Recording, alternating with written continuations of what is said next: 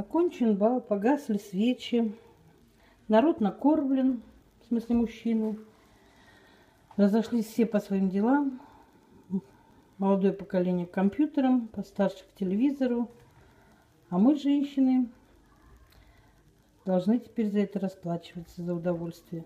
Если противень еще можно как-то вымыть более-менее, то решетка, конечно, это дело трудное. Но если ее не запускать, каждый раз мыть, если ее каждый раз после каждой готовки мыть, то она будет еще ничего выглядеть. Мне в этом помогает моя подруга. Вот она, отслужившая свое прямое, по своему прямому назначению зубная щетка. Чем она удобна? Она удобна тем, что она, вот ею можно залезть в любые места. Вот я уже отмыла.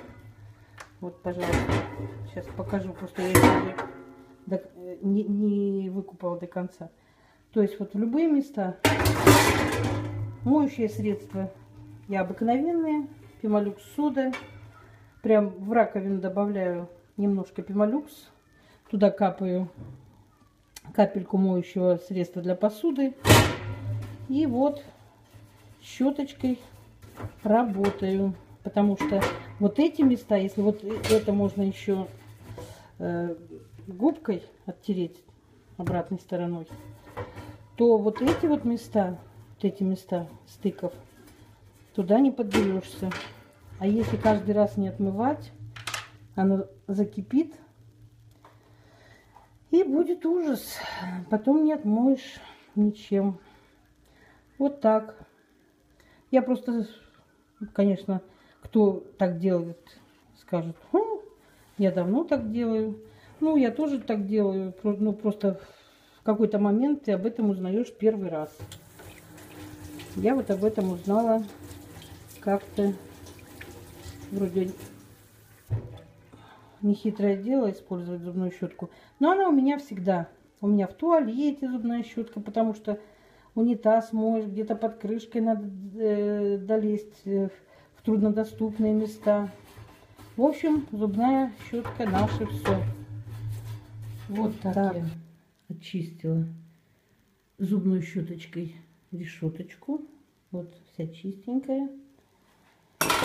И приступаю к духовке. Прежде... я же не включила время. Надо было время включить, чтобы она начала нагреваться. Ну, в общем, надо ее немножко прогреть, прежде чем начать чистить.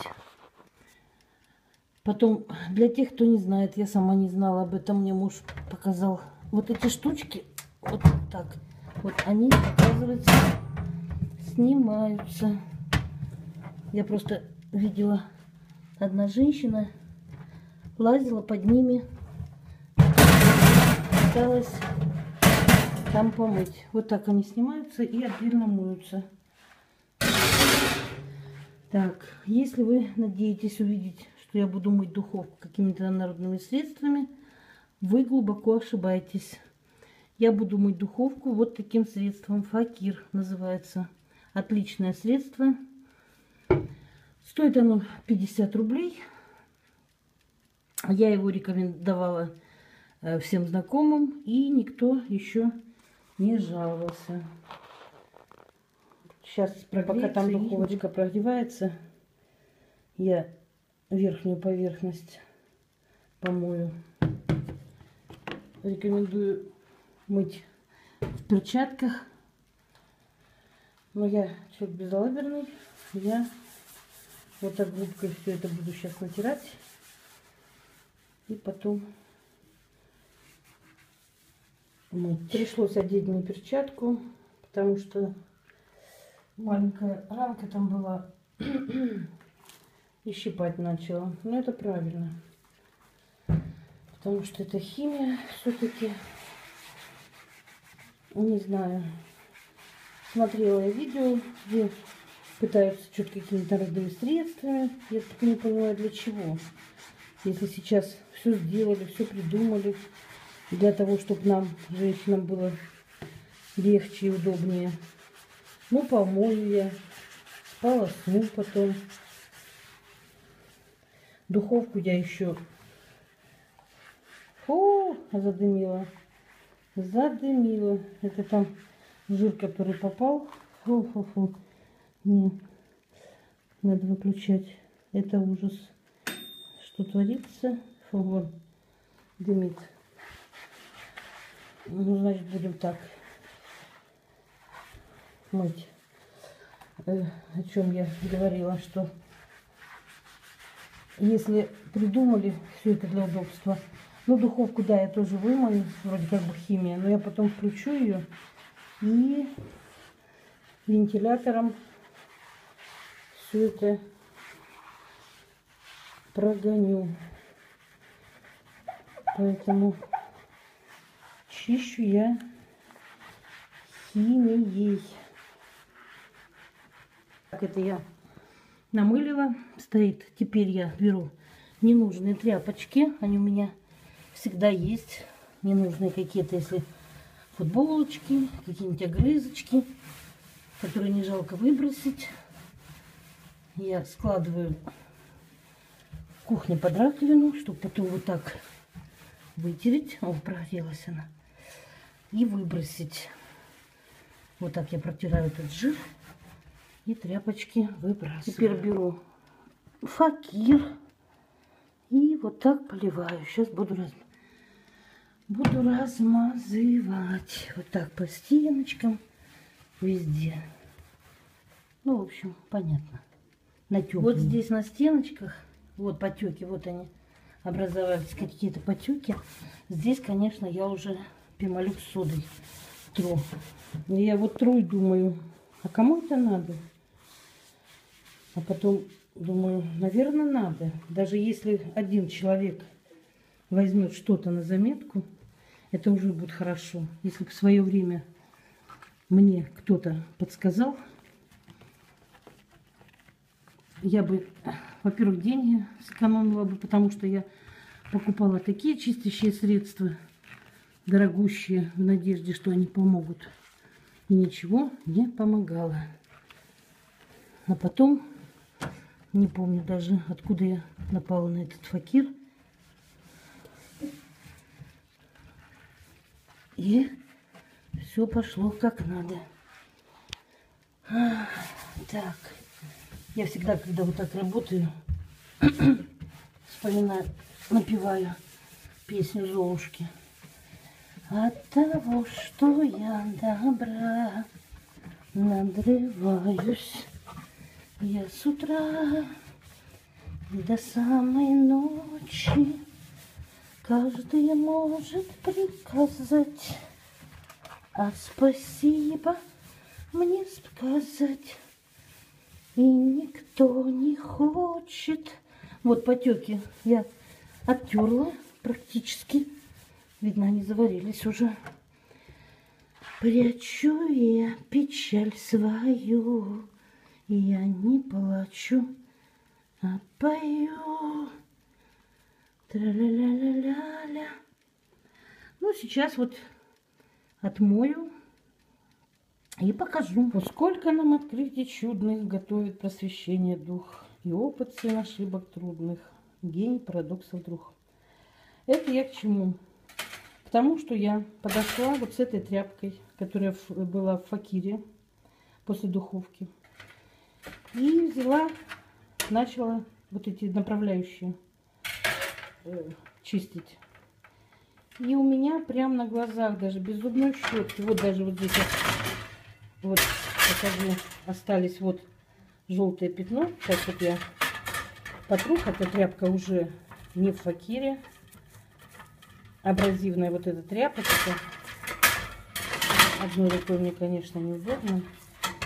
Но просто я подумала, какая же я глупая. Я почему-то думала, что только малированные поверхности этот факир берет. И эту решетку я терла-то пемолюксом, там фейри, зубной щеткой, моющим средством. А это вот я протерла. Вот какая красота. Вот так вот. Век живи, век учись. А чтоб никто не думал, что чистая у меня была. Вот я вторую направляющую уже факиром смазала. Вот какая она жирная, грязная вся. Вот какая жирная, грязная. Вот сейчас я буду с ней работать. Вот так вот. Вот и вторая направляющая готова. Вот.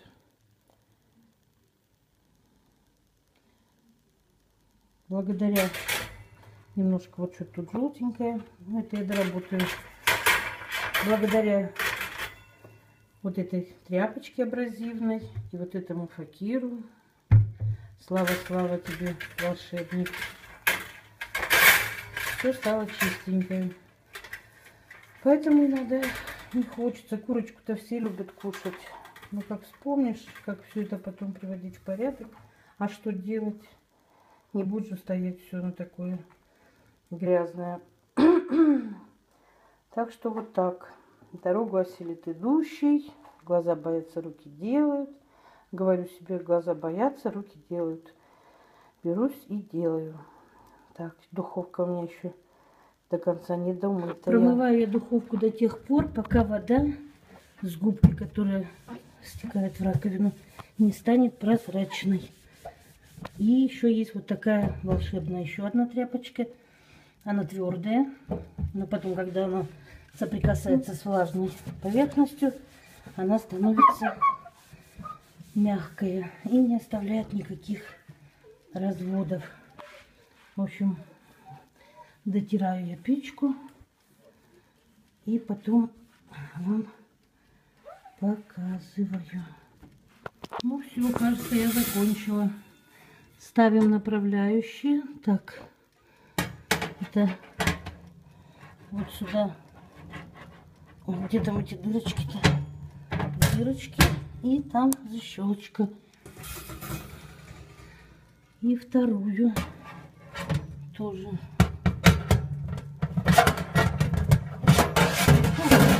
Господи, устала уже. Перепутала. И вот так. И решеточку заводим. Ну вот, вроде бы духовочка чистая, стекло тоже чистое. Стекло смотрим, чтобы было на просвет чистое. Здесь что-то чуть-чуть грязное. Вот так.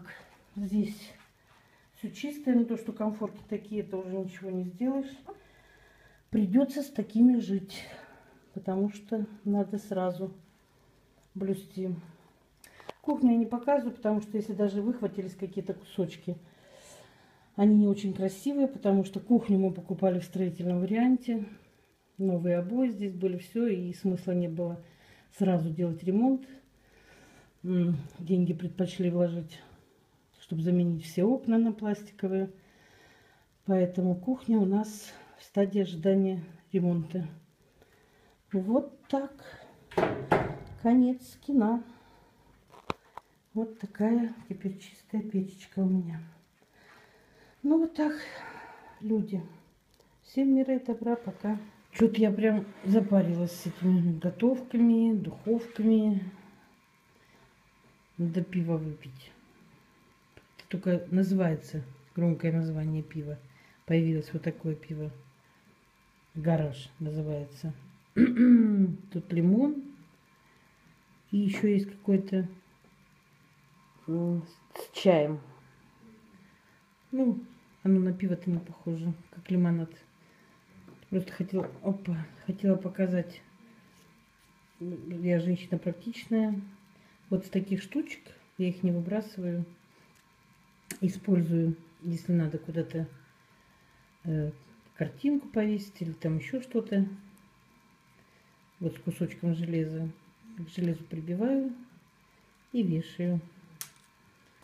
Вот так.